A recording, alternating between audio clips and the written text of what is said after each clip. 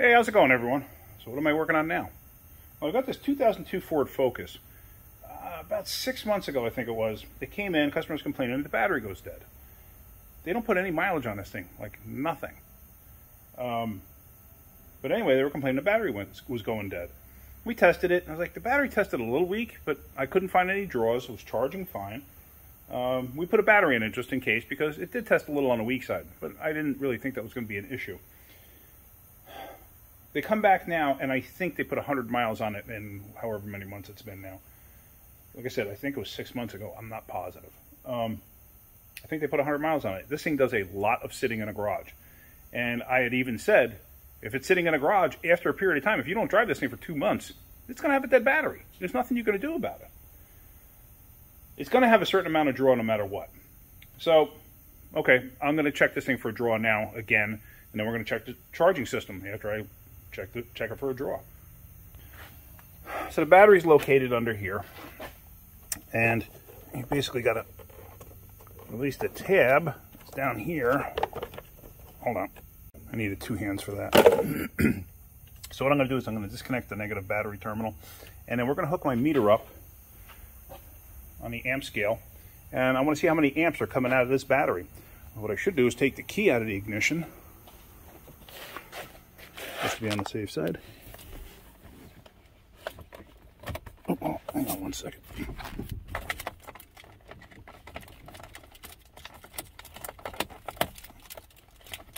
I can't get the key out. Why is that?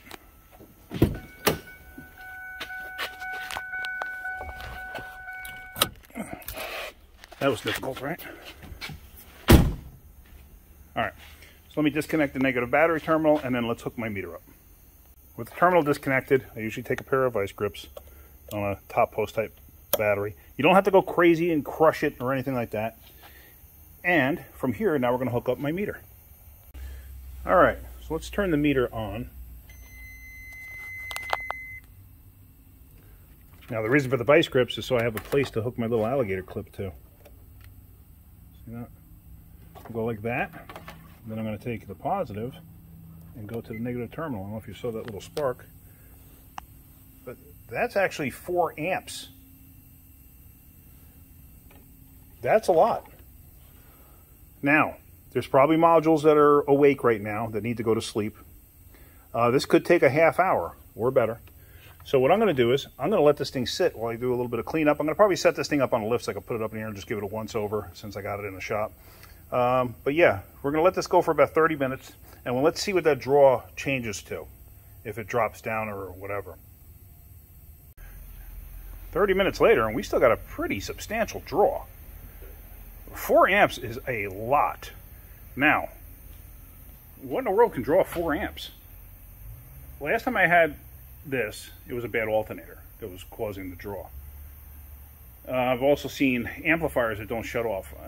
This is an older lady's car. I kind of doubt it's got anything other than a factory stereo in it. Actually, no, it does have an aftermarket radio, but I don't think it's got anything substantial in there. At least I don't think. You never know. She might have like subwoofers and everything else in that back. But I don't think so.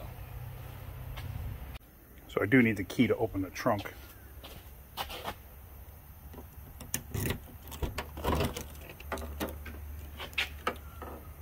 And no, just typical stuff. Nothing spectacular in there.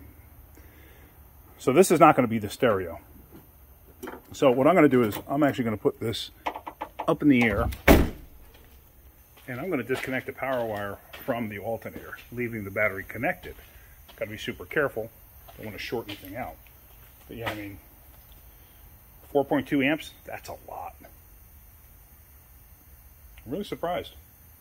I know last time I checked it, it didn't have any draw. So it's possible that the alternator, depending on the position of it, could be causing that. I wonder if I could rotate the motor over and see it change. Let me disconnect the wire first. It's easier than going underneath there and rotating the motor. All right, so up in the air, let's see. The alternator's up there, and there's a 10mm nut on the wire. So let's get that off of there. Like I said, it's a live wire, so you got to be careful. You don't want to short anything out. So I'm going to use a short 10 on a 1/4 inch drive ratchet that has an insulated handle, just to be on the safe side. Alright, so it's got an insulated handle there. The rest of it is not insulated. But I got to get up there, which I'm not going to be able to film and get up there at the same time. So let me get up there with my hand and disconnect it. Like I said, you got to be careful. It's a live wire. You don't want to short it out on anything. I had to go a slightly different route. Just an extra stubby socket. And I wound up having to take that whole piece off because every time I tried to get that nut off, the whole thing was twisting. I couldn't break it free. So now let's let this thing down and let's see what we got. I got no clue. I'm about to find out with you. Coming down. The meter might have shut off by now. It doesn't matter, the information is still true. It's still connected, it just shuts the screen off.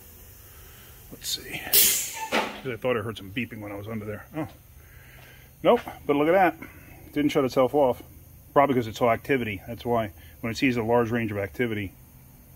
So, yeah. Let's put it back up and let's reconnect the alternator. Just to verify. But even still, 136, 140, that's still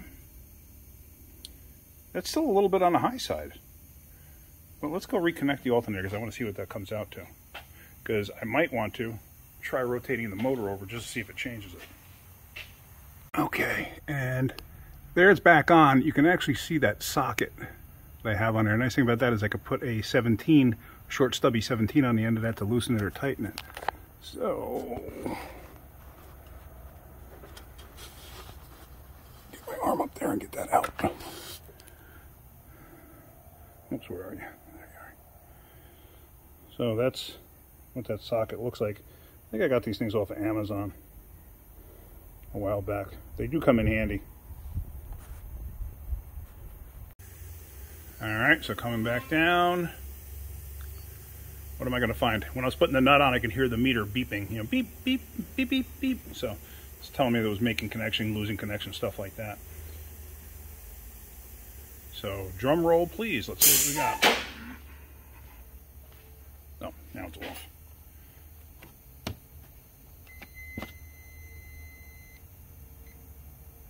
Yep. Okay, so we do have a bit alternator. Now, what I'm going to try to do is, let me get on the crank and try to rotate the motor and see if it changes what we have. Now I'm going to have to unlock the steering wheel or figure something out. I'm going to take the wheel off and make my life easier. I got to take the wheel off anyway when I change the alternator. Alright, so what I'm doing here is I took the shield off that protects the crank and the belts, and I put a socket on the crank. Now I'm going to put that extension on there, and I'm going to turn the motor by hand once I let this thing down.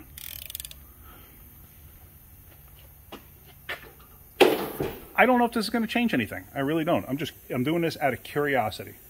I would have had to take that shield off anyway to see up inside there.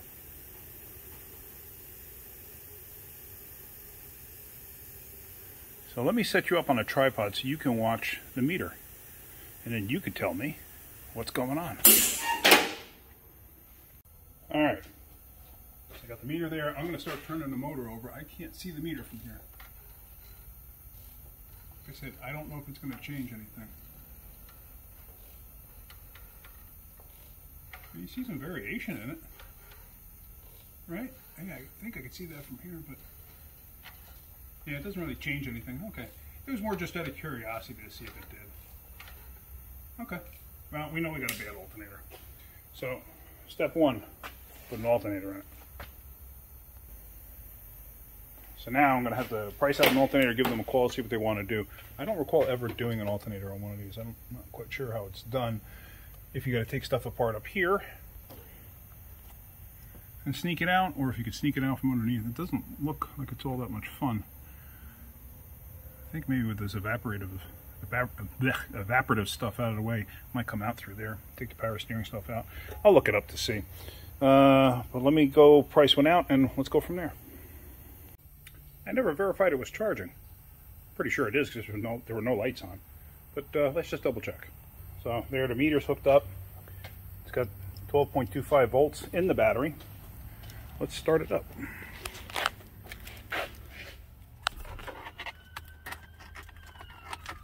Get that.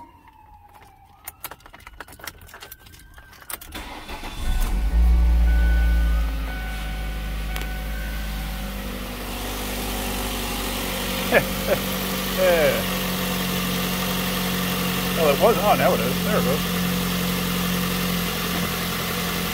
Maybe it didn't like that I disconnected it before. Alright, so it's charging okay. Alright. So we're going to be replacing a charging alternator. Alright, so I got the alternator on its way. I'm going to end this video here, otherwise it's going to be way too long of a video. I like to try to keep them, if I can, 10 to 20 minutes. And this will probably go close to a half hour or better if I cover the alternator. So, alright, you saw what I found there. We know it's the alternator. There may be a little something there after that too, because it had that 137 milliamps or whatever that number was, which is still a little on the high side, if you ask me. You know, not terribly, but a little bit on the high side. But it's definitely not 4 amps. So, alright, I'm going to button this up. I'm actually going to put it on the back lift over there so I don't clog this lift up, because this is kind of our main lift. Because like I said, I'm not quite sure what's involved in doing that alternator, but I'm about to find out. Yeah, so if you're getting something out of my videos, hit that like button. If you could, please subscribe. Alright guys, have a great day. Keep wrenching.